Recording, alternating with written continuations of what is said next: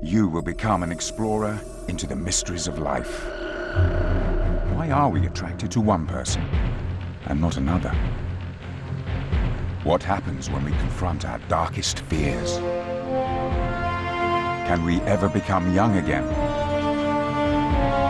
What are the limits of human endurance?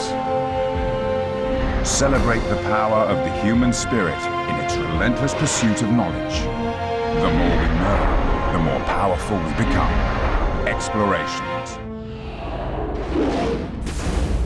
On exploration and how to win the war against aging. Has this woman really found the secret of eternal youth? I will never forget the first day that I injected myself. It really has turned back the hands of time. Can pills give this couple a longer life? It's been a year that I've been taking these. I really do feel like my brain is getting younger. And why this man thinks that eating less could double his life.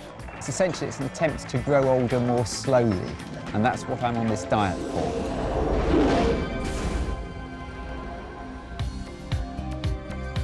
Diane Gilman is fighting a war against aging. I was always the kind of person that believed you could fight Mother Nature. If you ate right, if you exercised right, if you got enough sleep, and at about 50 years old, I just hit a brick wall. Mother Nature said, those aren't the plans I have for you.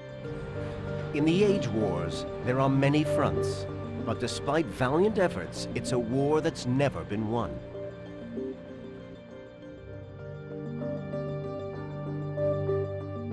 I couldn't fight all of the things that were happening to me, many of which I didn't even understand were about aging. Horrible back pains, terrible pains and cramps in my legs. Diane's body was suffering the onslaught of time. Daily life puts strain on our bones and wears down our joints. No part of the body is unscathed. Skin, once taut and fresh, loosens and sags with age. As the vital proteins elastin and collagen are lost, wrinkles form. Age stretches our features and contorts the face. The signs of aging may be apparent on the outside, but it's on the inside that the war really rages.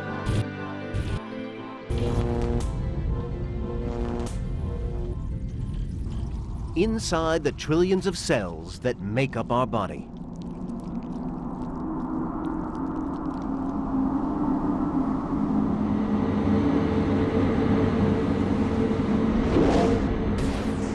Each day, rogue elements bombard our cells and cause untold damage. Eventually, our bodies can no longer repair that damage. The cells break down, and the body starts to fail. But Diane might have found a way to reverse that process. It's called human growth hormone. Still in clinical trials, Diane is one of the first to use it. Through our childhood, our bodies produce large amounts of growth hormone. It helps to build muscle and repair tissue. But in our early 20s, levels start to drop off. By old age, our bodies produce very little.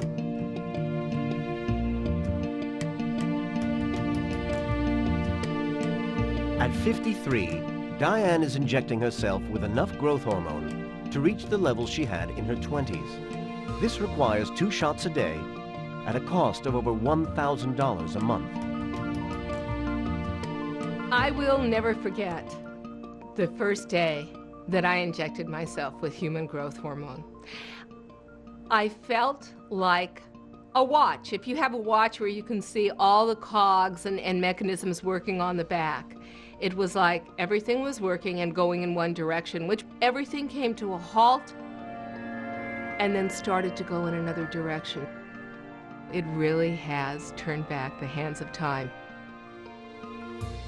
Some of the other positive effects of taking growth hormone are a reduction in fat and increased muscle mass. Diane has been able to shed her unwanted pounds. From our mid-30s onwards, we gain a pound of fat every year. It accumulates around our internal organs. This scan is a cross-section of a middle-aged woman. The light areas show fat. After 6 months of treatment with human growth hormone, much of the fat has gone. Diane believes human growth hormone has proven a powerful weapon in her fight against aging. If she wins her battle, there's one scientist who's going to become very rich indeed.